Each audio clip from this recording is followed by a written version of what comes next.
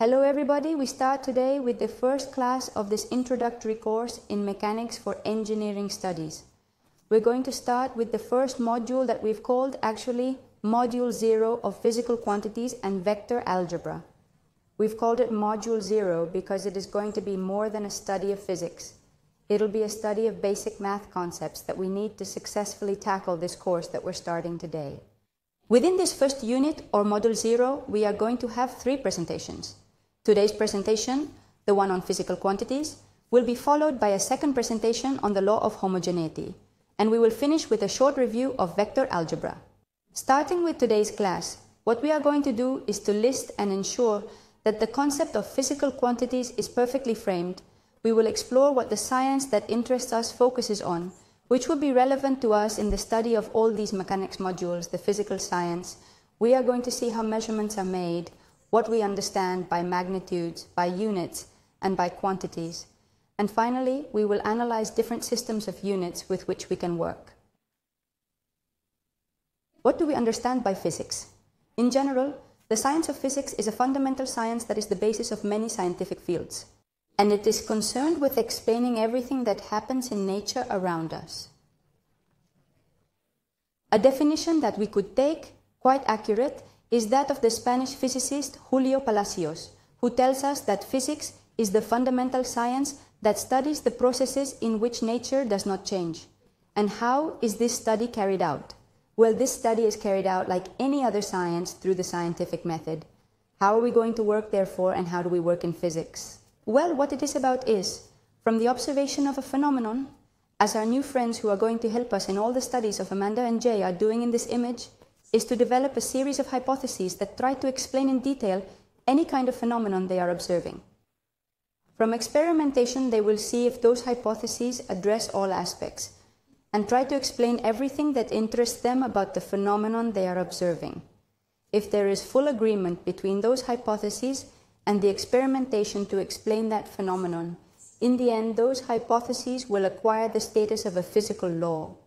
If there is some small disagreement between those hypotheses and what we want to explain, what we will have to do is to resort again to new hypotheses or rethink some of the first ones so that, from experimentation, little by little we will achieve 100% agreement.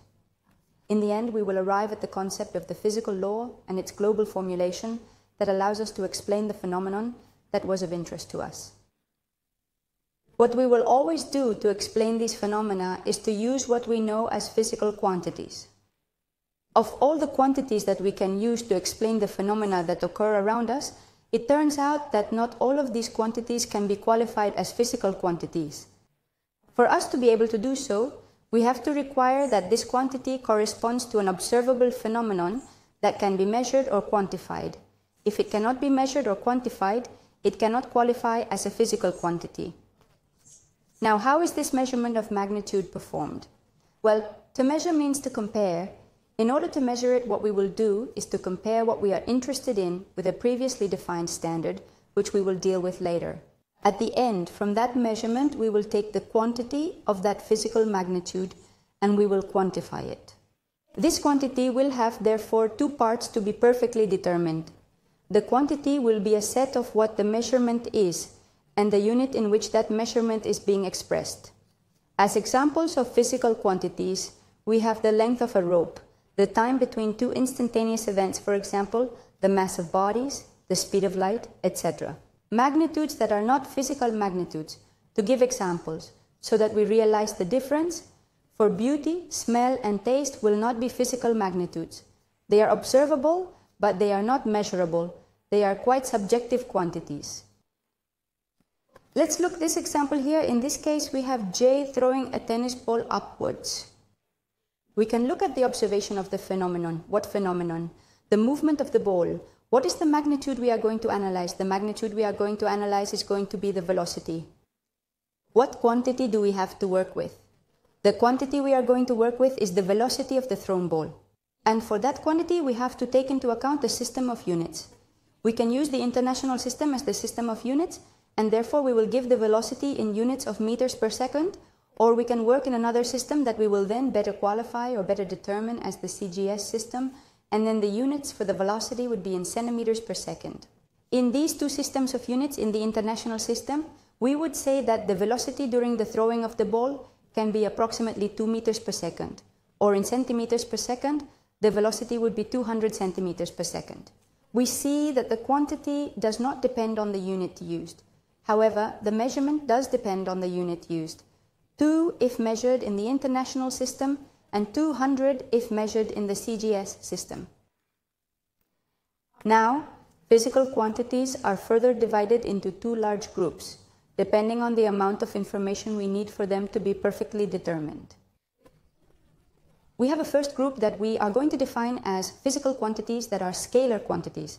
They will be those that in order to be perfectly determined, we only need a real number, a numerical value. Their algebra, therefore, that we need to work with them is going to be the algebra of the real numbers, and they are added by accumulation.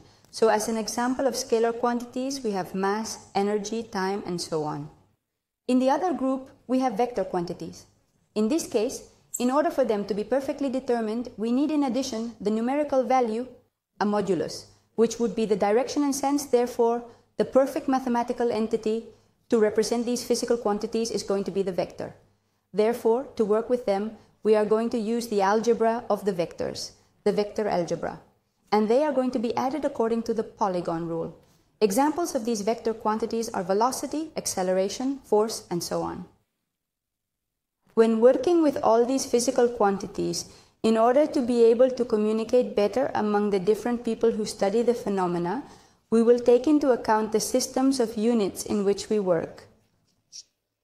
In a system of units, we will have to take into account 2 fundamental parts. On one hand, what would be the set of fundamental magnitudes that define a given system of units, which we could define as the minimum number of physical magnitudes, from which any phenomenon could be studied. We will see that if we look around a little, we could think that we need to study any phenomenon in nature in a large number of physical quantities. However, we are going to see that it is not so, that with a reduced number of physical quantities that we are going to define as fundamental, it is enough to study a physical phenomenon, and the rest of the quantities that we will need, we will call them as derived quantities. What we will do will be to relate these derived quantities with the fundamental ones from what is known as the fundamental laws, which would be the systems of defining equations. We see here an example of derived quantities. Let's see why. In terms of fundamental or other derived quantities, let's consider an expression for acceleration, which we know can be given in terms of velocity and time, or in terms of the position vector and time, or in terms of the force vector and mass. Let's see how to get to the whole expression that allows us to do all the analysis that I want. Here we see where I would have the expression for the acceleration of the ball from the force that we are inducing.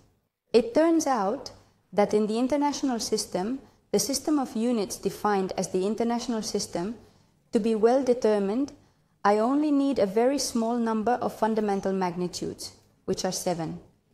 And these fundamental magnitudes defined by the international system are the length, and we use as units for this physical magnitude, the meter. The symbol would be the one that appears in parentheses for each of them.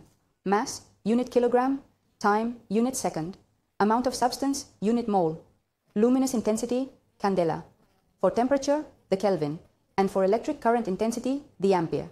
We have 2 quantities that we call supplementary, mainly because there is not yet total agreement as to their assimilation into the group of fundamental or derived quantities, which would be the plane angle, unit, the radian, or the solid angle, unit, the steradian. The derived quantities will be related to the fundamental ones based on the defining equations. And for the different physical systems that we can find, we will have different types of physical systems according to the set of units we choose. For example, the international system for the units that characterize the mechanical part of the length of the mass, and time we would have meter, kilogram, second. The CGS system, centimeter, gram, second. For the MTS system would be the meter, ton, and second. And for an Anglo-Saxon system, that would be the FPS, would be foot, pound, and second. As examples of derived quantities that also have their own name, we have Newton for force, Joule for energy, Watt for power, or Pascal for pressure. Therefore, summarizing to conclude this first presentation of this course, we must take into account that not all quantities can be classified as physical quantities. For a system of units to be very well defined or determined, we need to define which are the fundamental magnitudes, the rest of them will be derived, and which are the defining equations, and that the different units chosen will determine the different types of system of units in which we are going to work. We will continue in the next class. Thank you very much.